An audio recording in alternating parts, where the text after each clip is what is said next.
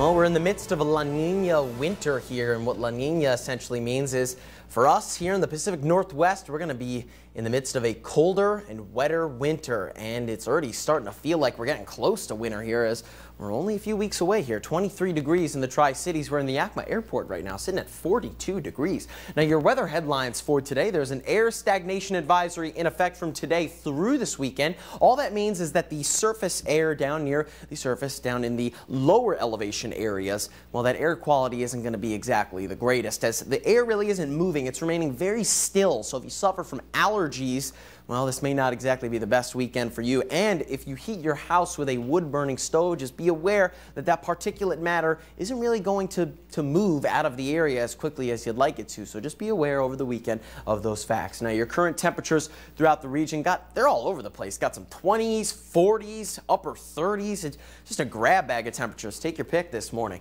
Our current wind speeds out there, well, 5-mile-per-hour winds in the Tri-Cities, 8 in Yakima, 18 up there near Ellensburg. And look at what it does to your temperatures out there. Well, 23 degrees in the Tri-Cities, feels like 17 degrees this morning. We're in Othello, feels like 15 degrees. So as you're heading out this morning, don't forget a hat, gloves, whatever you need to stay warm. Crank the heat in the car, whatever you need. It's going to be chilly out there this morning.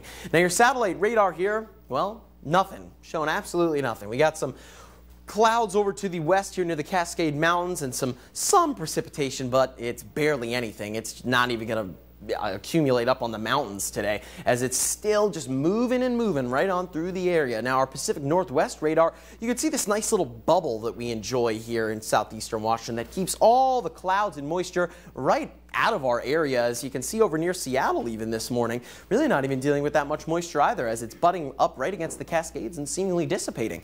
As the system that's moving in here out in the Pacific continues to roll closer and closer to the British Columbia coastline, it's really not even going to bring us that many clouds. And if it does bring us some clouds, they'll be overnight. You'll barely even see them. And if you do see some during the day, they'll be moving right on through the area rather quickly. And here are our high temperatures for today, and they're all over the place. Got them in the mid to high 30s, some low 40s, and then over in the Yakima Valley, the mid to low 30s. Now, here's my bus stop forecast for today, and when the first buses roll around in about an hour and a half, it should be about 27 degrees on average throughout the region. And be aware that poor air quality out there, if any of your kids have allergies, just make sure to treat them accordingly. Now, for the next 6 days in Yakima, clear skies, great weather for the food drive tomorrow up in Yakima. Those overnight lows, though, dipping down into the teens. Now, for the Tri-Cities, pretty much the same there as well. For the food drive tomorrow, we're looking at temperatures in the upper 30s. So if you're heading out to KNDU or KNDO, just make sure to dress accordingly. Bring a jacket.